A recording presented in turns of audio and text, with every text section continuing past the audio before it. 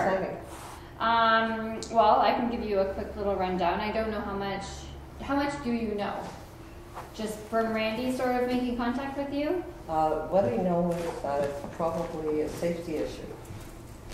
It involves, part of it is, Yeah. absolutely. Yeah. That's what I know. Yeah. So it really started as a grassroots program up in Renfrew County, and with their emergency medical service there.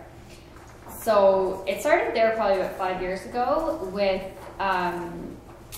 medics who have been long-term residents in the community, and just on their downtime, so between calls on the road, would just on their own stop by and see people, and just people they knew that were living alone, people they knew that were recently discharged from the hospital, that sort of thing. Just stop in, check on them, see how they were doing, monitor them, check vitals, that sort of thing. And there was just a couple of them really just doing it kind of out of the goodness of their hearts. It wasn't anything that was in place by the service. And what they ended up seeing was that there were calls amongst frequent users, so people that often, activate the 911 system and end up in emergency. They actually saw those calls go down. So say you had someone calling on a weekly basis, on a monthly basis, it was almost like these paramedics were providing a little bit of reassurance or catching problems before they turned into a crisis.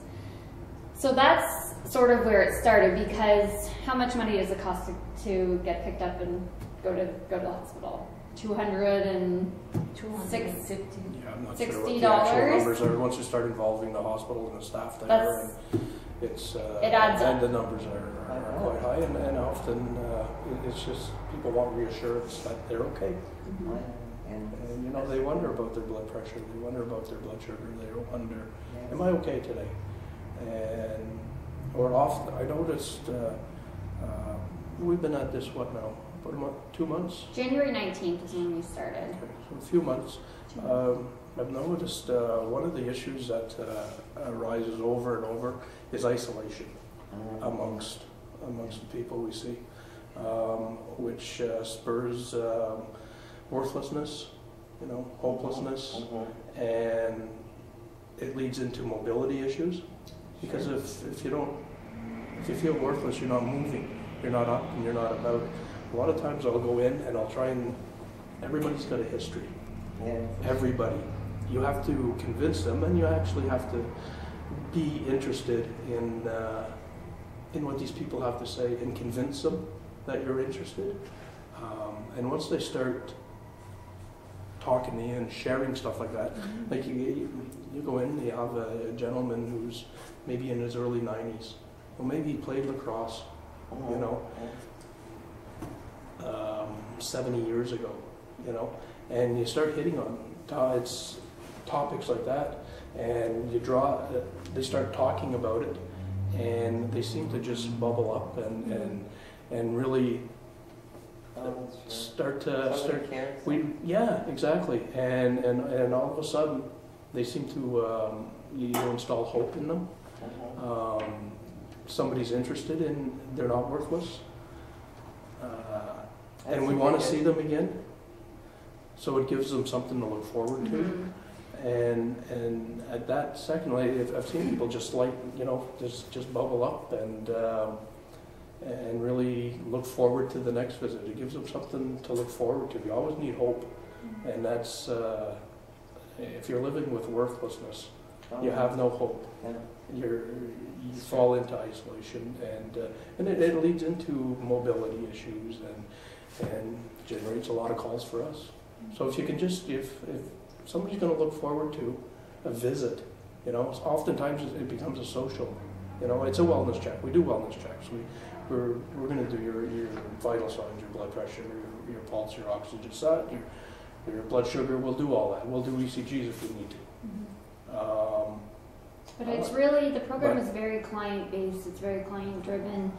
We can't say, exactly here's the list of things that we do. It's really, Randy will say the patient directs the conversation, the patient directs the visit, and what we can do for them. And it could be identifying a number of issues. It could be identifying that they have severe depression, and it's amazing what people will share.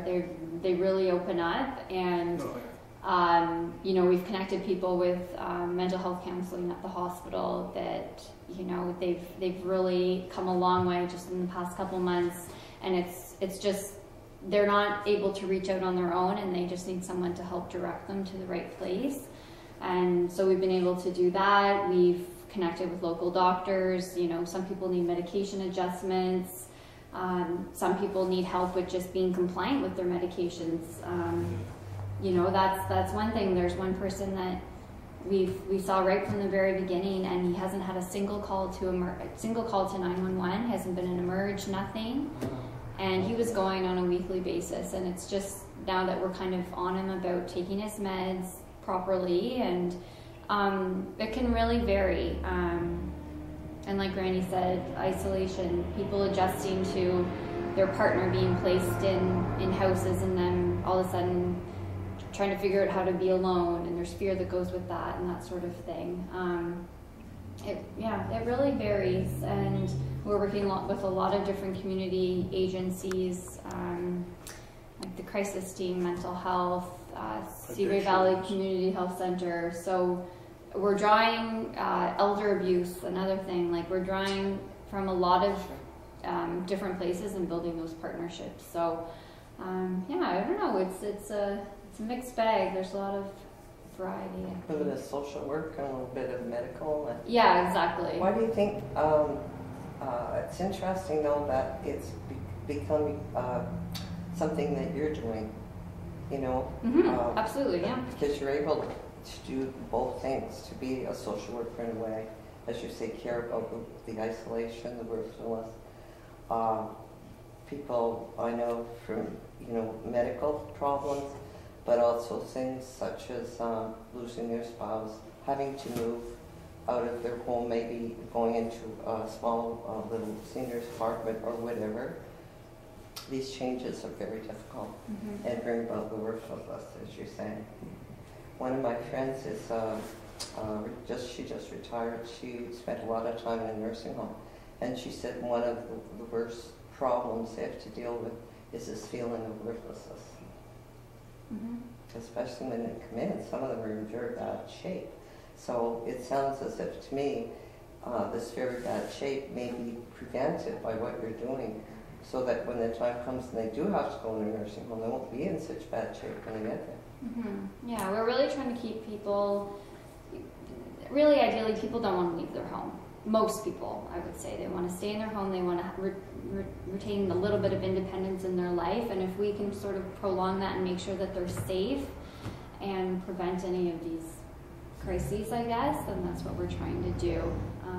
Is there anything you want to pass Well, to go back to why has it become the paramedics, I mean, a lot of people offer the same or very similar programs.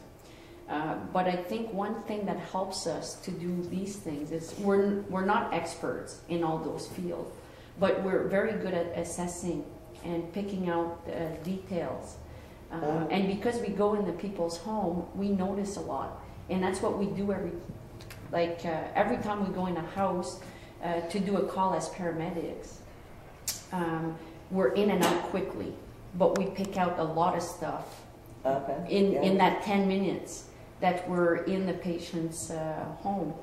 And we just become really good at picking out details and assessment. And so we can see and then help direct those people to the appropriate channels. Like we're not the psychiatrists, and we are not the, so we will connect them to the appropriate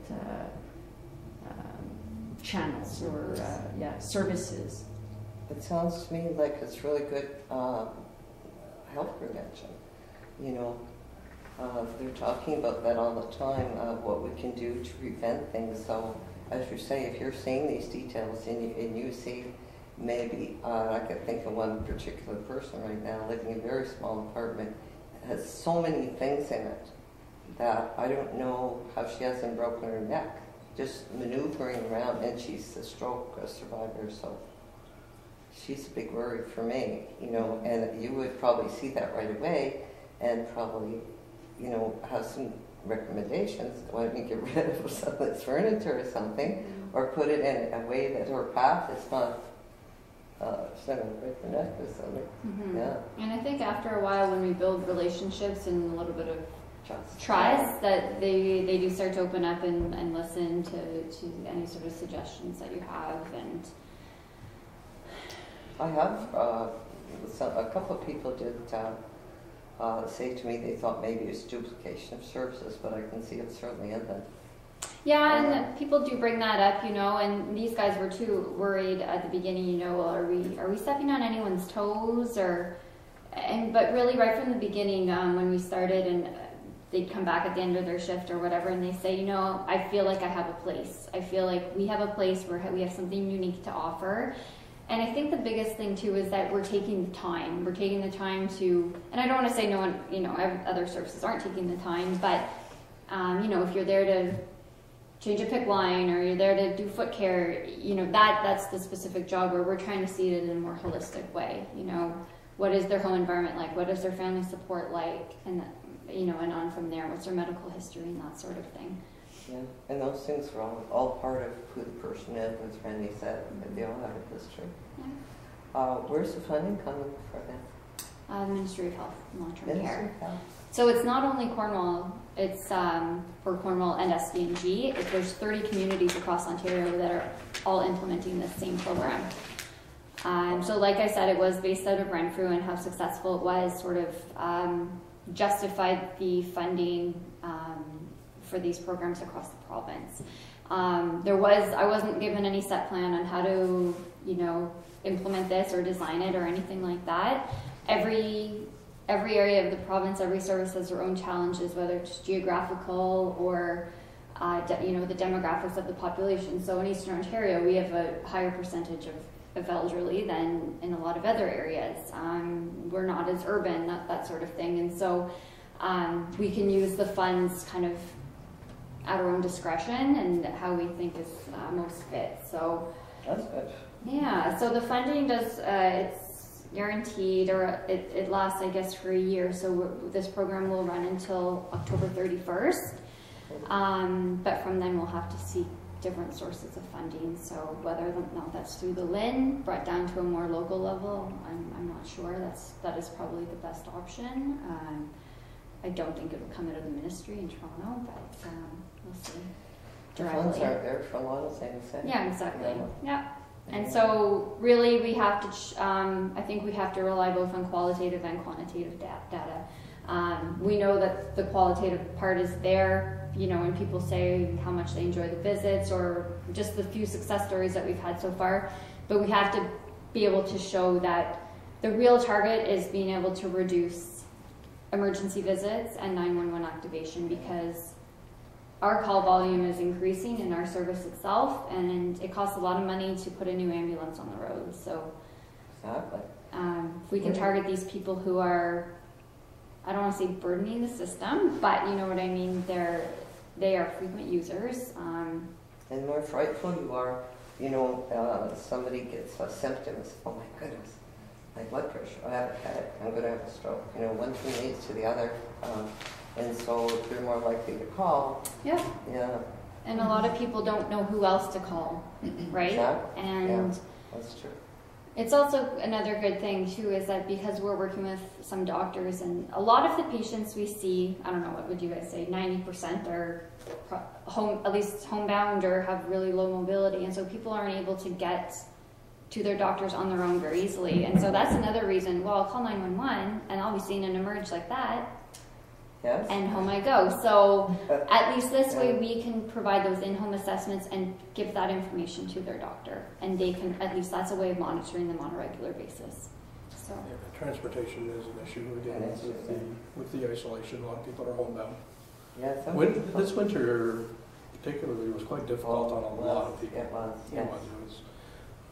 So I mean, if we can even change the quality of their life that way a little bit, and we were talking earlier about people going from their homes to, say, a retirement facility. A lot of them resisted. It's a change of life, and people resist changes, and it's a stage of life, and people don't like to progress from one stage of life to the next. And Because it's intimidating, you know.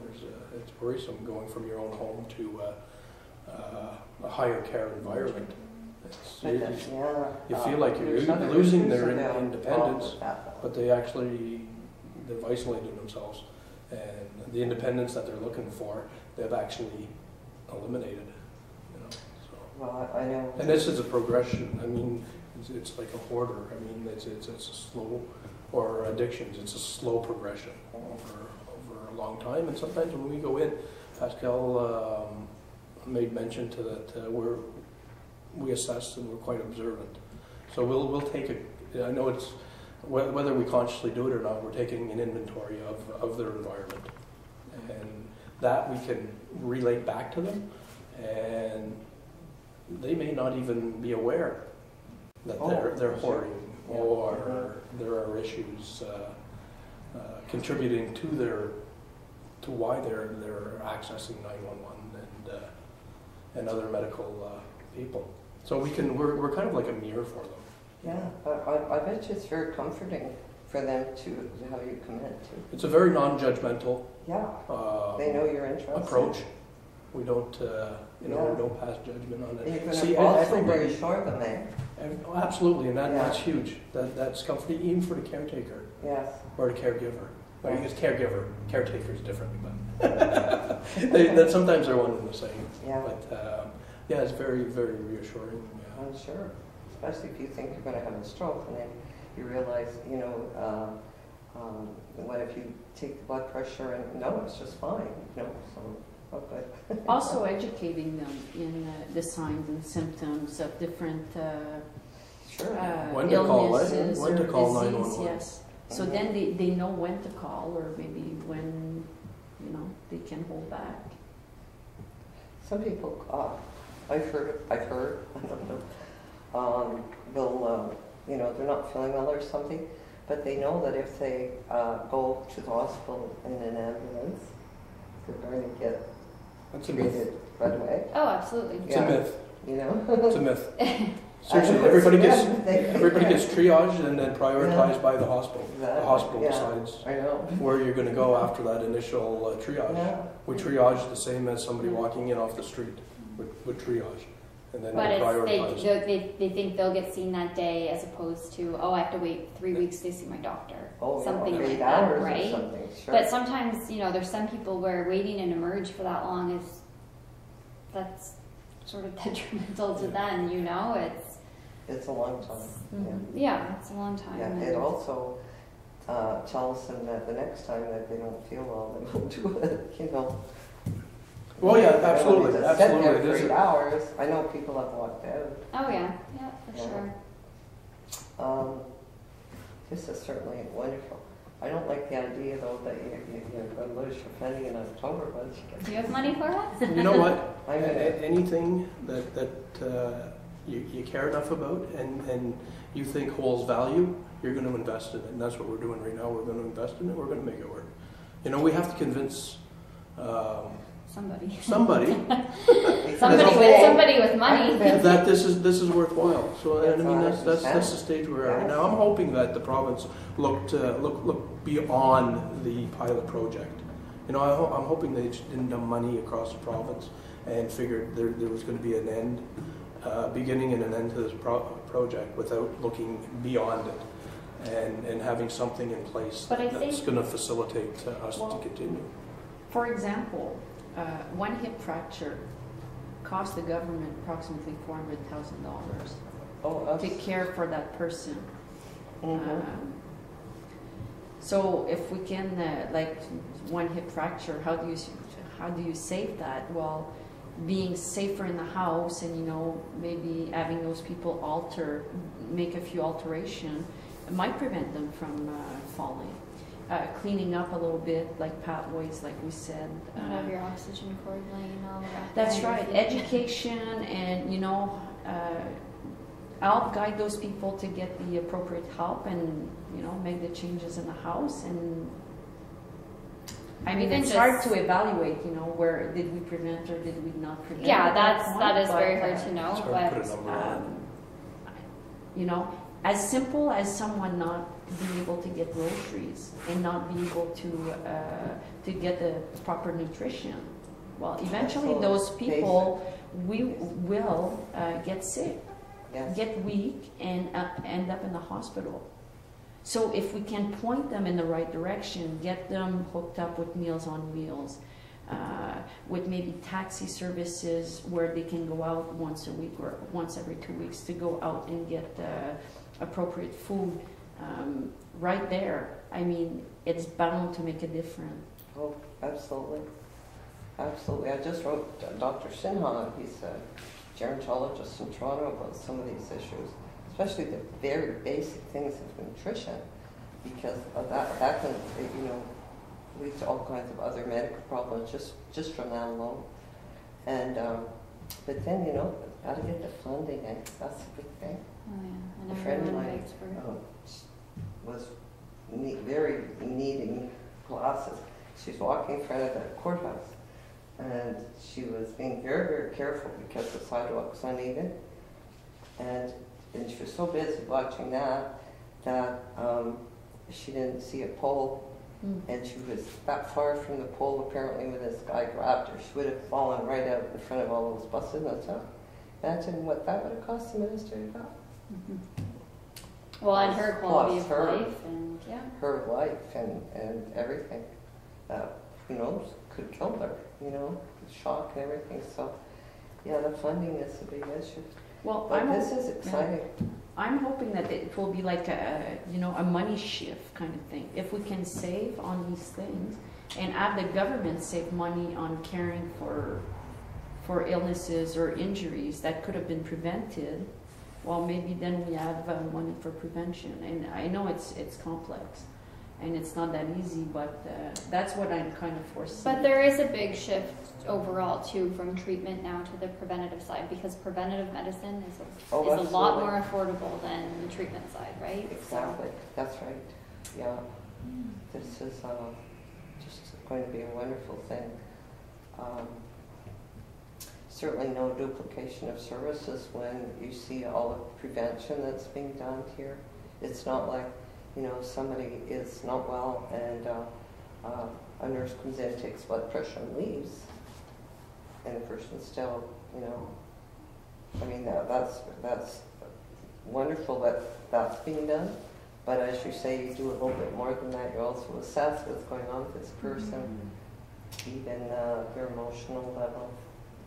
Well, that brings It's on a very- lot of problems when people are affected by mental illness. Often they go to the hospital so they say another reason, but in the end, if you kind of, assess the situation, it's that mental illness problem that brings on a whole lot of other physical distress and Yes. Well, it's almost like you guys kind of dig around for the root problem a lot of I the was just time gonna, too, right? yeah, absolutely. No, that's a good point. And even or just trying to get to the bottom of, you don't want to flat out say to someone, why do you call 911 all the time? But, I do. Okay, Randy's an exception. But, if it's, I know I fall in the bathroom every time. That is why I call. And it's like, okay, well, you don't have a grab, or I always fall getting out of bed or whatever, and it's because I grab on to this specific spot and that's not safe. It's, okay, well, you look into then, are these people on fixed incomes? Okay, what can they afford? Can they afford something on their own can they get a grab bar installed? And that in itself, people can sometimes identify what the issue is, but there's just nothing been done about it. So Money's tight for a lot of things right now. exactly. sometimes Trying people to just figure don't out- know where to turn. Yeah. Yeah, or the community, I understand too. And it's totally self-directed though, like as far, and we refer to them as clients, not patients. The clients. Yeah, they're yeah. a client, not Yeah, a so it's more patient. friendly. Yeah. Yeah. Yeah, I guess, I'm not sure. Yeah. But I mean, people are allowed to be as sick as they like. You have a right to be sick. Sure. Yeah, absolutely. You're probably not responsible. That's what the definition of sick is removing responsibility. But you're not responsible for becoming sick, but you're responsible for your treatment. And now we're going in and we're trying to identify what treatment avenues are available to them. We present them to them, and then absolutely it's up to It's up to the client to decide. It's dictated by them what direction it's going to move in. I can think of two things, like number one, how do you get those clients? I mean, you know, and the other thing is, once you get them, and maybe you need to refer them, would they resent that? It's possible. But again, it's up to them. There's no, we're not forcing anything on anybody. It's totally their decision. And I mean, we clear everything with them. Obviously, we look for consent. That's, some people request something. To even be there, you know what I mean? I show up in uniform. They might be under the impression that they have to let me in, or they have to see me. They don't. And we present that and describe that immediately and look for their consent, and we explain why you're there, and it's all put back on them. It's up to them what they want to do with it. Is this referral kind of thing? It is. We've got it through referral. There's a lot of different sources. Yeah, like one way we've done it, it was a little bit difficult to start up because you know the people are out there, but how do you reach out to them? So we started by having a referral system within our own service. So say, you know, Pascal is on the road, meaning she's in the ambulance doing responding to calls. If she goes into someone's house and she goes, oh my gosh, I know this person, I've been here, I was here last week or whatever, this is what the problem is, or they might benefit from community paramedicine, she can refer that person to this program. So it's within our own services, we've gotten a lot of people that way. We've also looked at people that frequently activate the system and really, honestly, just track them down. There's sometimes we just have knocked at people's doors. And honestly, people, come on in. Like, it's been amazing. How receptive people are. People are very receptive.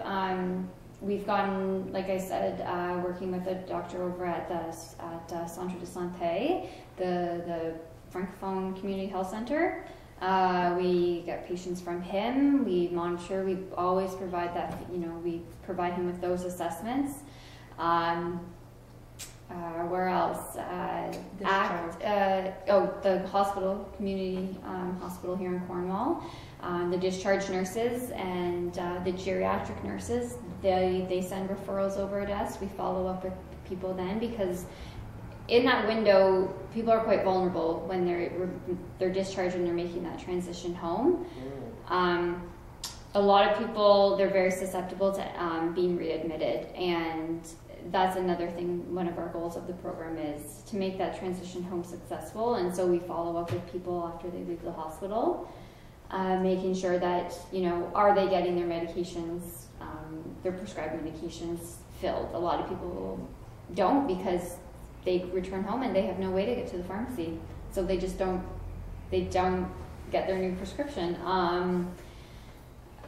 We get referrals from mental health at the hospital, the crisis team, and then we're also now started working a lot with Care For and their elder. They have a going home program. Yeah, so oftentimes, yeah, so they're going home, and whether or not those people are part of their elder abuse program, or you know, other clients of theirs that they think our program would kind of complement their services, we're getting referrals from them as well. So there's a lot of different sources, and that also means a lot of different type of clients as well. So I could see that on.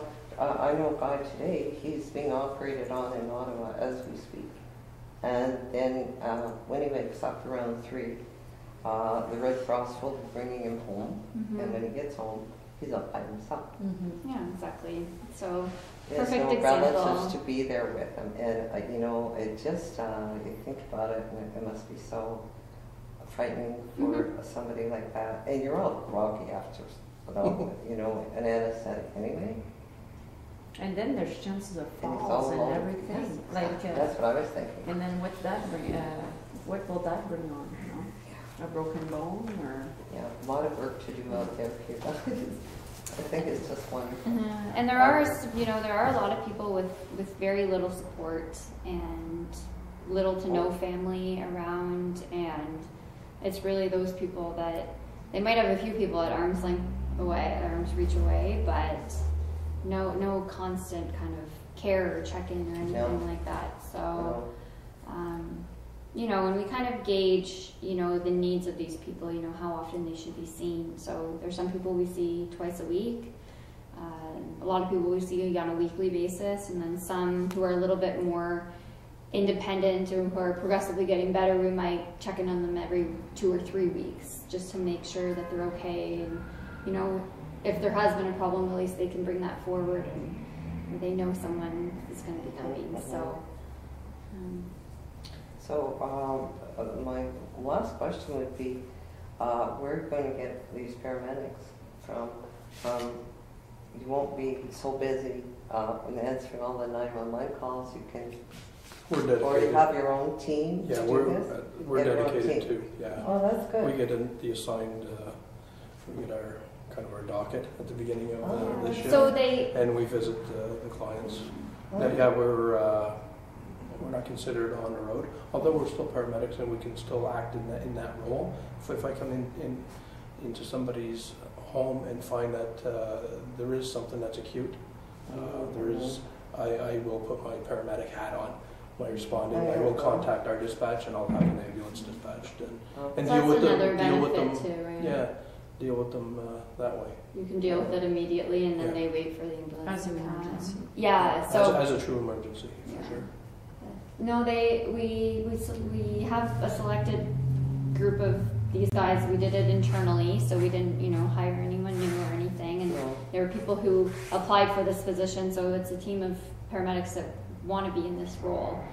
So they just rotate in and out. And so, you know, Pascal's in the community role today for a few days this week. You know, there's Randy will be on it on next week, but you know, later today he's on the road, so they're switching in and out. Yeah, so there's a total of 9 of them.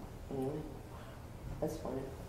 I'll do everything I can to promote it because as a nurse, I can see really, really good prevention, health prevention, and that's got to be the key to, you know, keeping people out of our hospitals so much too.